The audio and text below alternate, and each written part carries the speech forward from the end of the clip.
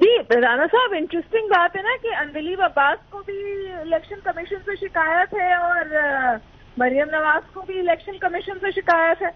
اور نہیں، ہمیں تو کوئی الیکشن کمیشن سے شکایت نہیں ہے. آپ کی تمام خواتین نے کل بیٹھ کے ٹی وی پہ کہا کہ جی الیکشن کمیشن نے وقت نہیں دیا، 5 بجے جو لوگ احاطے میں کھڑے تھے. ہاں بالکل، یہ تقریباً اس حلقے میں 8 سے 10 ہزار ووٹ جو ہے وہ لوگ لائنوں میں لگے ہوئے تھے، کوئی تقریباً 2، 2.5، 3 گھنٹوں سے. اور جب وقت ہو گیا، اس کی وجہ یہ ہے کہ اس حلقے میں 44 لوگوں کو کھڑا کر دیا گیا.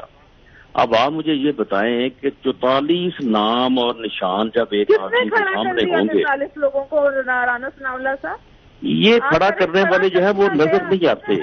ان کا نام بھی نہیں ہے، ان کا نشان بھی نہیں ہے، لیکن وہ ہیں، وہ نظر نہیں آتے. ان کو اندیکھی قوت کہا جاتا ہے. یہ سوال میں نے بھی اٹھایا تھا. طاہر عبداللہ، یہ سوال میں نے بھی اٹھایا تھا رانا صاحب. یہ قوتیں جو ہیں یہ بس یہ ہوائی قوتیں ہیں. جس طرح ہوا نظر نہیں نہ آتی لیکن جگہ گھیرتی ہے، اسی طرح سے یہ قوتیں نظر نہیں آتی.